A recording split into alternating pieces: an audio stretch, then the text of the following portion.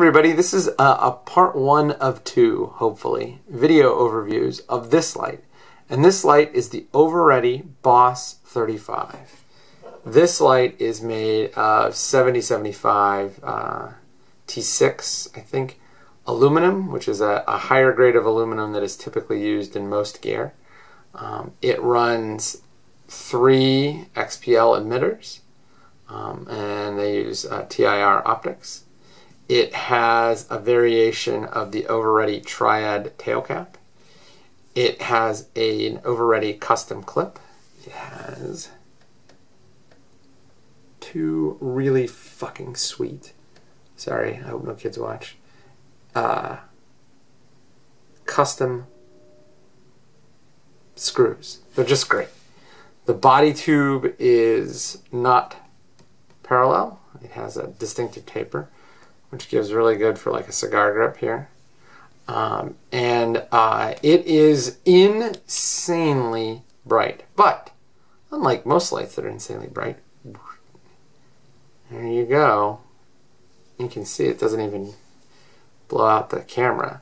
It has a 0.18 lumens moonlight low.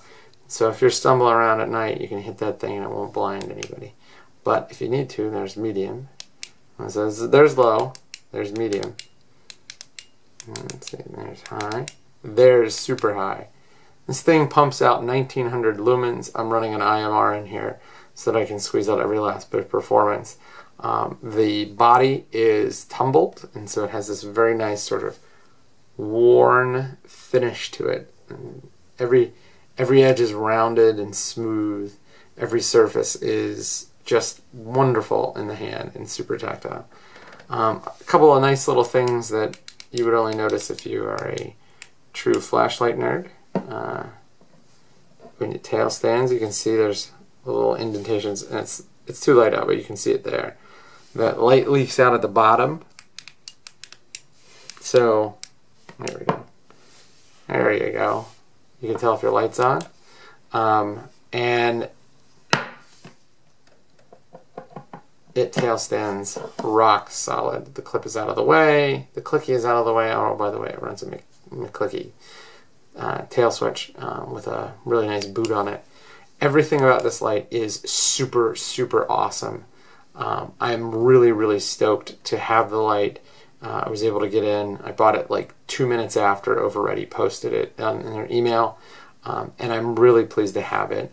One of the things that I've noticed over the years in reviewing flashlights is that the body tube design really matters, and this is the best body tube design on a flashlight I've ever seen.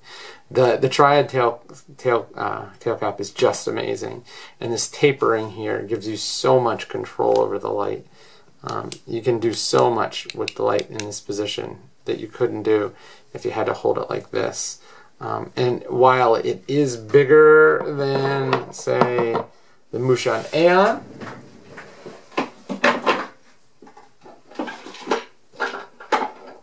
it is smaller by a considerable degree than the Gizmo Clicky, or the Gizmo Haiku. These run the exact same clickies, which is kind of crazy. This is one of the greatest lights ever made. So I think right there you got 3 of maybe 7 of the greatest lights ever made. Let's see if I can up that count a little bit.